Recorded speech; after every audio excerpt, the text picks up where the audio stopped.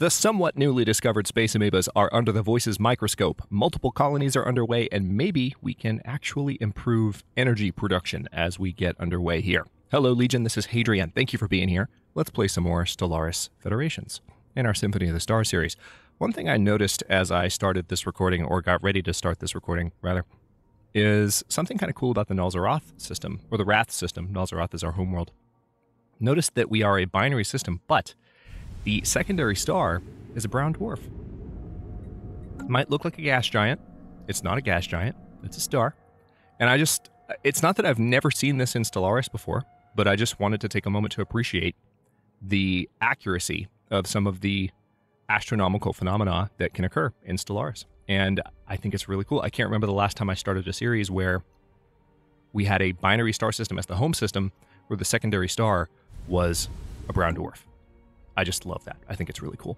So, wanted to point that out as I got started. So, we still have a bit of an annoying energy shortage, which as a hive mind is not the most uncommon thing in the world. We do have some additional colonies underway, and we can build another station that could potentially help produce some energy. So, I have some solutions in mind, and we may as well, to tell you the truth, we may as well go ahead and start with that.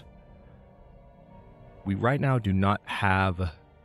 What type of planet is this? It's a savanna world? See, eventually we're going to want to control that. So why don't I make Heka a starbase? And this is going to be a pure energy production type of station. Construction is complete. That's the plan. And that will hopefully offset some of the shortage that we're currently seeing. The shortage should be gone before long, but just want to continue to do what I can in that direction. So it's a little bit less obnoxious than it has been. One thing that's been pointed out, and this is a very good point, is that it is possible in the early game when you have this kind of a situation, whether playing as a hive mind or not, it is possible to just go ahead and build all the stations, particularly the mining stations, not necessarily the research stations when you have this situation that we've been in. Oh, look, Xeris has 6 energy there. That's handy. And then you can sell the excess minerals in a way that actually makes up for the lost cost in maintenance of the minerals mining stations. So cost to benefit ratio does actually allow for that, which is good to know. Mining station output has been increased by 10%. We could do it by another 10%. We can increase mineral output. I think I just want to improve the mining station output by another 10%, because again, that's going to affect all of our mining stations. So I think that applies to more than just, well, actually, now that I'm thinking about it, I've always thought of that as, hang on. Now I want to check myself. Where do we have an energy station? Let's look. Okay. Yeah, it's a mining station that's collecting energy. All right, so what I said last episode was accurate. I was just making sure, because these games... The funny thing about whether you're playing these on YouTube or not, Paradox games change constantly, don't they? And so there have been so many times when I've recorded a series, sometimes, and I try to very readily admit this, sometimes I just haven't played the game a lot recently when I started a new series, so it's like, oh man, I mean, I can read the patch notes and maybe practice a little bit, but there's so much I'm out of practice with. But in this case, you know, it's even when I'm more practiced and I've been playing it more, sometimes I just look at a mechanic and I think about it for a second. I'm like, wait, have I been under a misapprehension all this time? Am I looking at this wrong? Could it actually mean something else? Might they have changed something? You know, it's just an interesting aspect of playing these games.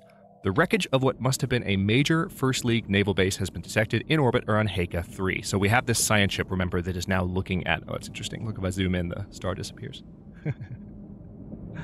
Amusement. The whole thing has to be on the screen for the effect to appear. That's kind of funny. Watch. Anyway, we now know that the League maintained a massive fleet called the Grand Navy to combat piracy and safeguard member nations from external aggressors. This particular outpost appears to have provided berthing for one of their rimward patrol fleets. Remarkable. So, I'm going to go ahead and have the science ship research that. So that's our very first precursor artifact. Been a little bit behind on that because I've been waiting for our science ships to level up. Hey, Null-Zarath is ready for a new building type. So, let's see what we can do here. We are good on minerals and food. You know what we're not good on? Energy. Let's make sure we don't hit that bottom mark. Now that actually took away my ability to build anything, so maybe we'll just wait for it to build back up. We are still short on housing, but at this point, a mining district would solve that problem. So should I do what I've done a lot in Final Federation 2 and...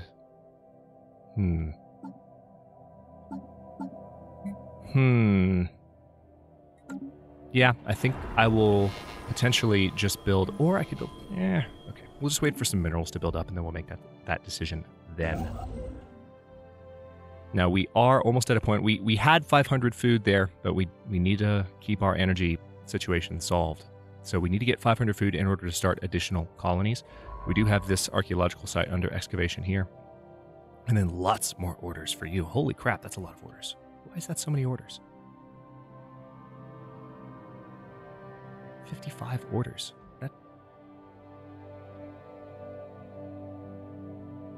I guess, technically... Oh, okay. I've queued up orders that have already been surveyed by someone else. So those orders are all going to disappear as soon as this top item on their order queue is finished. Really? A colossal impact crater hints that something big collided with the surface of this planet once. Which planet? Toybos 3. So that's up here where we were just looking. Look at it, please. That's an easy anomaly. Anything that might give me a little bit more in the way of resources would be nice right now. Please and thanks. An archaeological site in our empire has been fully surveyed. Oh, nice. Governor Motal Organ 76 has developed new skills, so he has gained the environmental engineer trait, which means clearing blockers is cheaper. That's quite handy, especially on Nazaroth. So this archaeological site is done. The final days, from what can be pieced together, it appears that the resupply freighter collided with the asteroid due to a thruster malfunction. The resulting explosion damaged the blast doors and destroyed the asteroid's subspace transmitter, permanently severing all contact with the outside world. Trapped and with no hope of rescue, the asteroid's inhabitants slowly succumbed to starvation or suicide. The last logs of their single surviving subspace receiver confirmed that their empire, suddenly bereft of its capital, descended into civil war and anarchy. All right, we got some minor artifacts, and that's it. Now, question is, since we now have minor artifacts, I don't know why I always struggle to find that. Can we sell them? No, we can't, because we're hive mind. I can do that. Oh, I didn't mean to click that. I didn't mean to click that. I didn't mean to click that. I just wanted to look at it. I wanted to see the tooltip, but the tooltip came up on its own. Okay, well, I'll live with it. It's okay. We'll find more of those. And again, because of the type of game we're playing in, that's not the worst mistake. So, construction is complete. We have another L-gate inside now. A little bit ahead of the curve there. Our special project is complete. Okay. Our archaeological mission to the First League Naval Base has concluded. We recovered the emblem of the 28th Outer Rim Patrol Fleet, a mid-sized task force charged with the defense of trade routes leading to League-associated nations along the Galactic Rim. The base orbiting Heka 3 was apparently their home port, an interesting find. Now, the Heka station definitely needs solar panel networks, and only solar panel networks. I may also do a hydroponics bed, but for now, I don't want to build anything that will take away energy. I want to add to my energy, please and thanks. Okay. We are at a point where we can add another system. Sigma Draconis, I think, is the obvious candidate, so we'll go ahead and add that starbase. We also need to add Xeris, but we need to add Mira before we do that. A massive crater on Toybos 3 appears to be the result of a collision with a starship. From the size of the crater, we suspect that a ship exited a hyperlane at maximum velocity, ramming the planet for reasons unknown roughly 10,000 years ago. The Searcher Unit 3 has picked up residual subspace echoes near the crash site, reminiscent of a collapsed hyperparticulate field, but as the ship itself disintegrated on impact, the theory cannot be verified. Remarkable. All right, so we got some physics research for that, which will help us along the way to Research Station Output Boost. We are almost done, 10 months away from the Space Amoeba study, which we queued up at the end of the last episode, in case you missed that. All right, solar panel networks are going up at the Heka station. We still have room for one more station on top of the ones we already have. Yeah, I think our energy situation is going to be resolved before long. I do. I'm going to wait for a few more minerals to build up, but once it's resolved, we will be able to really increase our mineral income quite nicely. It'll be interesting in a way because what's going to happen is that as soon as we hit surplus, we will use that to build another mineral station, which will then, of course, reduce our surplus. By chance, we stumbled upon a faint alien signal during the survey of this planet. The source appears to be a small object in orbit. The signal contains no message. Could it be a distress transponder? Let's have a look. So Toibos has a few anomalies so far. All right, we are 15 days away from the first solar panel finishing on that station. That's quite handy. Done. All right, so...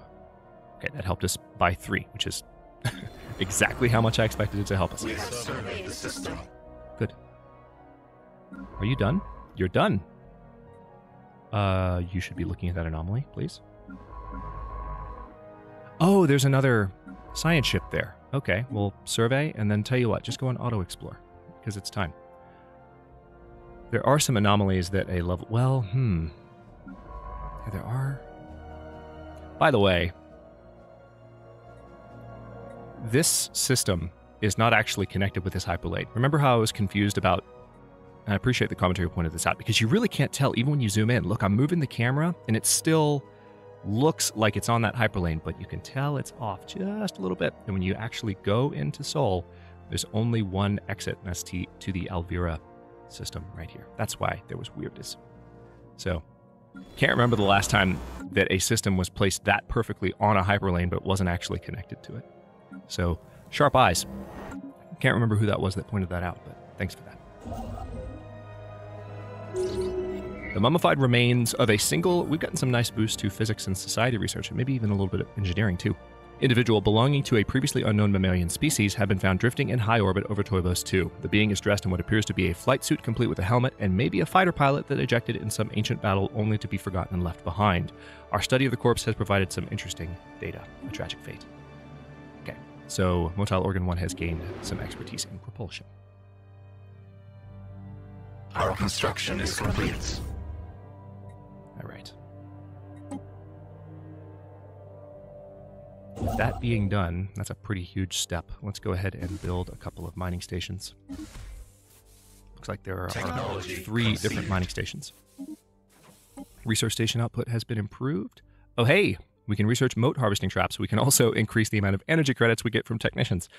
Oh, that's so mean. See, I really want motes, but I want energy credits from technicians more. So let's go ahead and do that. Now, we used some of our minerals that we were waiting on in Nalzaroth. Space amoebas forever. The space amoeba is usually accompanied by a handful of semi-independent flagella used for defense and object manipulation.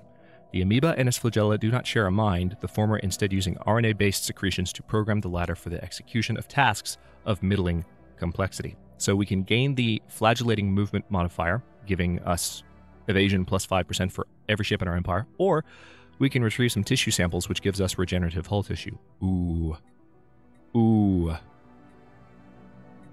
I like regenerative hull tissue, and a lot of progress towards that particular project as well. Yay. How many blockers do we have on these worlds? How many blockers do we have that we can actually clear, is the question. We still have a ruined arcology. Oh yeah, this is the one on the colony that we founded. God, I love the origins and the way that they change the way the game plays out.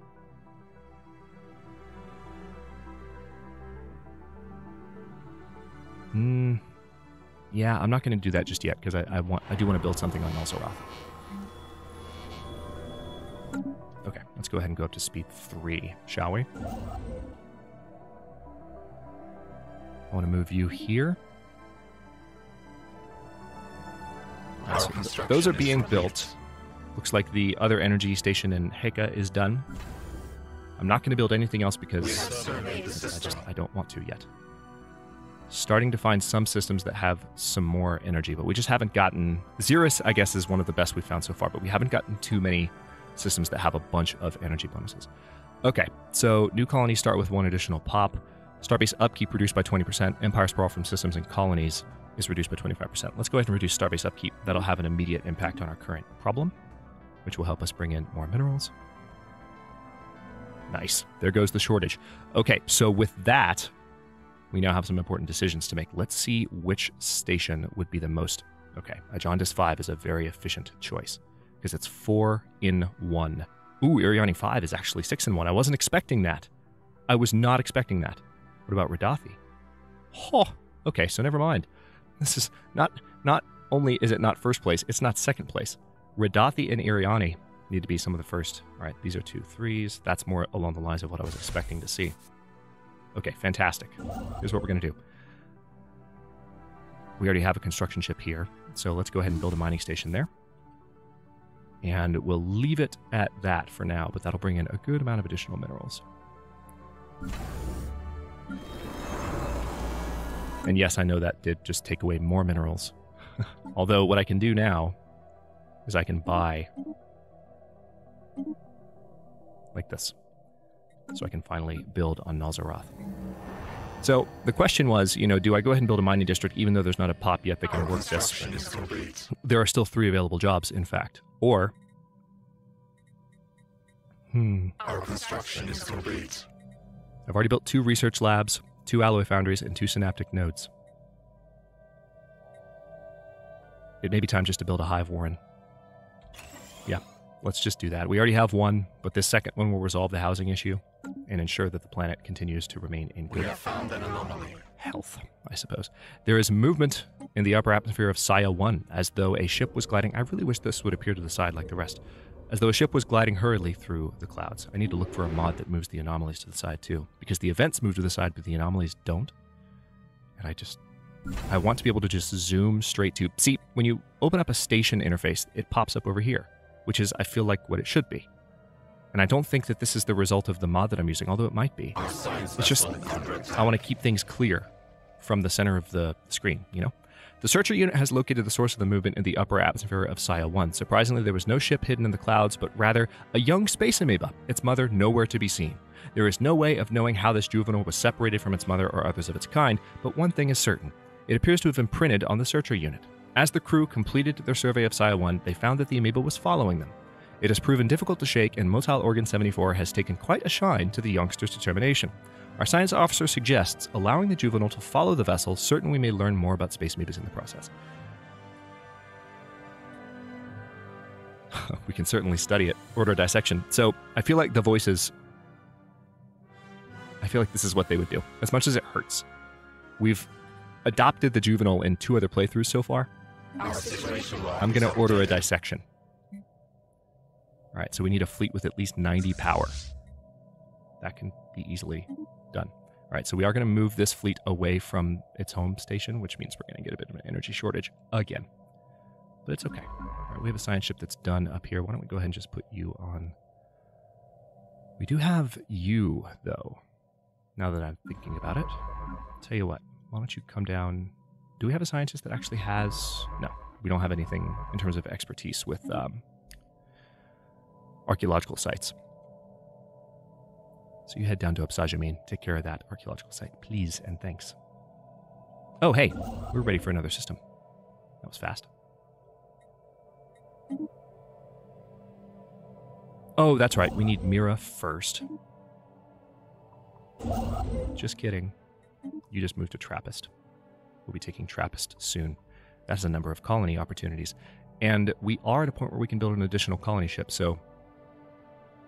Alright, hold that thought. A surface scan of Sigma Draconis 1 has identified the remnants of an ancient installation on this planet's surface. Most of the facility was wiped out in a massive explosion some 2 million years ago, but a few outlying buildings more or less survived the blast. All evidence recovered so far points towards this having been some sort of research base built by the First League. Cool. So we're discovering more and more about the previous cycle, during which the voices were around, but they don't seem to recall much. Let's put it that way for narrative purposes. So they're learning about their current past. All right, so either this 19 slot, which has no rare resources, or this 14 slot, which has no rare resources. Ruthari doesn't have any rare resources either, nor do any of these, interestingly enough. Although we have to terraform those. Let's have a look at Trappists. Nope. Wow. Nothing. Nothing at all. Okay, so I think we're going to go with the 19 slot as a start, especially because it's tropical, and that makes it 100% habitable for us. Let us colonize using the voices, and this is going to be, so far we've called them appropriations. This is an Ebenar.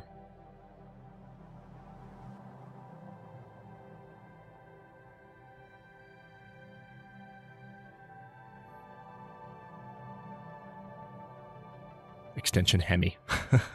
Let's call this the Zion Obtainment.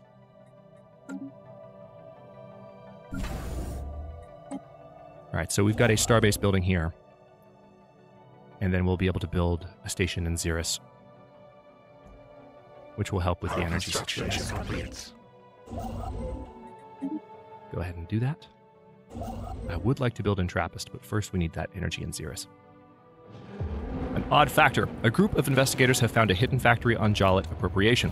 The building in its state of decay tells of an old civilization, one that excelled at constructing things that stood the test of time. Our population would easily be able to use the facility to add to the colony's production output.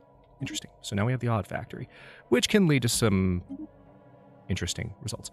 Impressive structures litter a small area of the surface on Rasnum 1, practically begging for some archaeological work. Look into that, please. Oh, look at the space amoeba. Little tiny juvenile. Oh wow, he is tiny. He's so small. He's so small.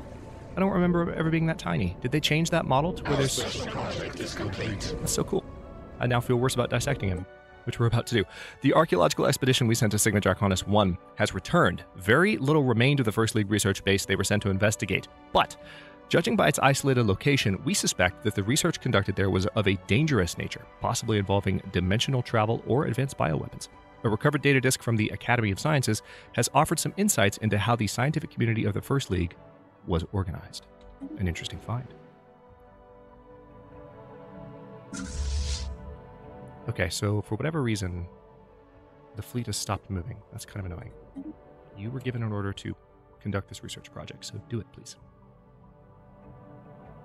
I'll have to keep an eye on them. All right, we're already looking at that anomaly. Very good. So let's close that out.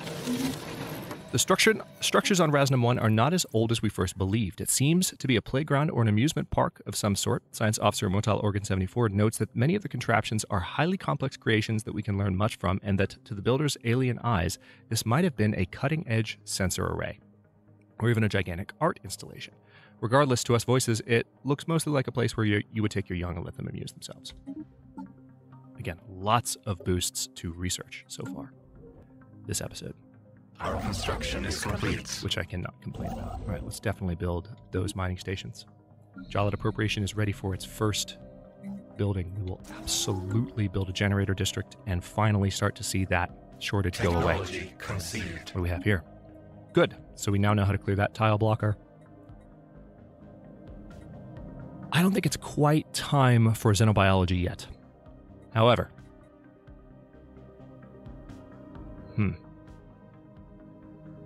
decisions.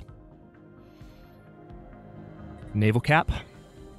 I think hive nexus, really. Or perhaps regenerative hull tissue. That option's always going to be there, though. Let's go for the hive nexus while we've got the option. It'll unlock some additional options beyond that as well, so it'll help in a couple of different ways. We have surveyed the system.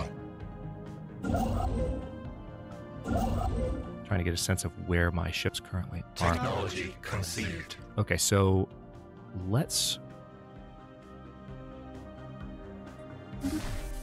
build these two mining stations. Mining station output has improved by another 10%. Very good. So we can get minerals from miners plus 20%, but again, that's going to stay there too.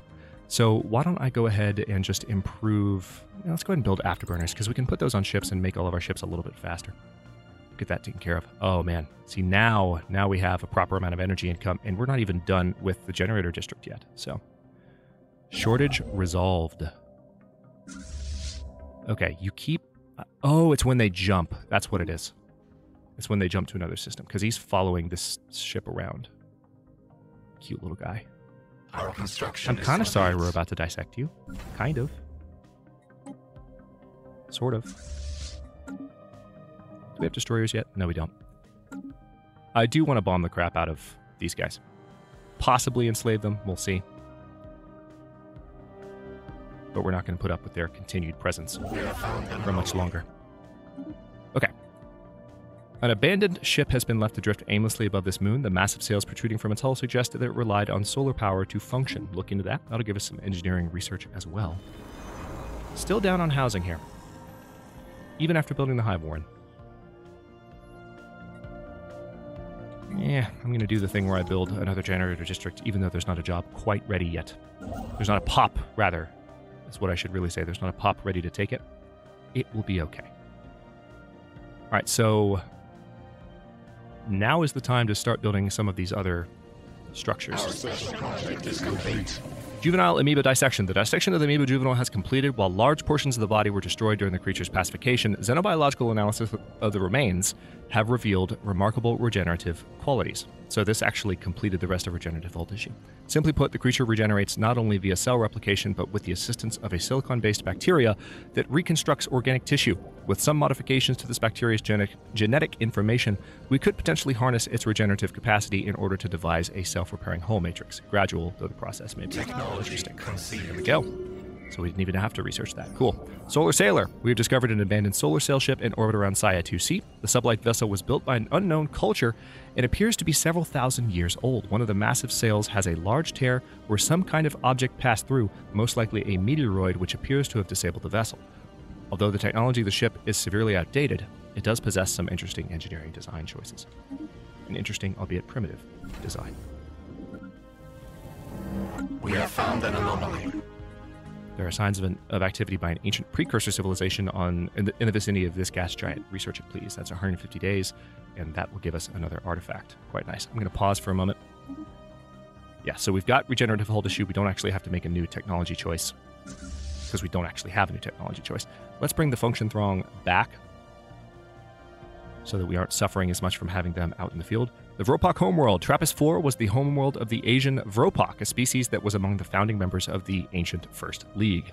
These flightless bird analogs walked on long, spindly legs, and fossilized remains suggest that their females could reach heights up to 4 meters while males were slightly smaller.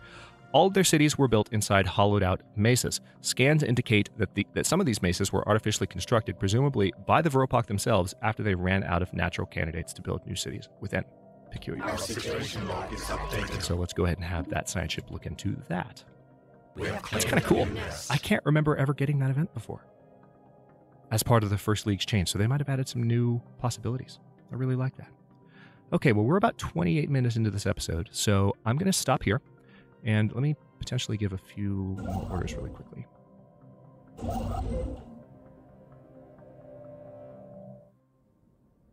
Yeah, Heika's not really a candidate. Ajandis is. Gozum isn't.